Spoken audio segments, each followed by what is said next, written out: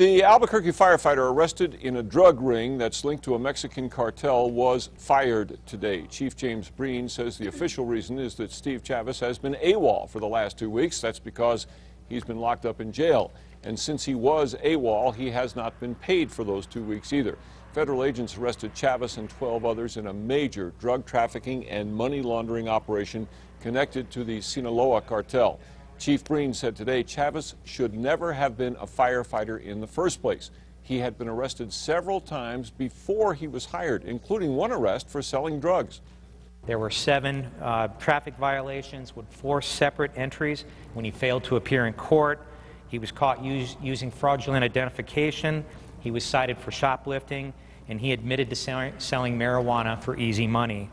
Mr. Chavez was hired in 2004 and would have not been offered employment with the fire department given the standards that have been established by the current administration. The chief also said the feds have assured him they do not believe any other firefighters are connected to the drug ring. Chief Breen also said after an investigation, the department now believes Chavez was not doing anything illegal while he was on his firefighter's job.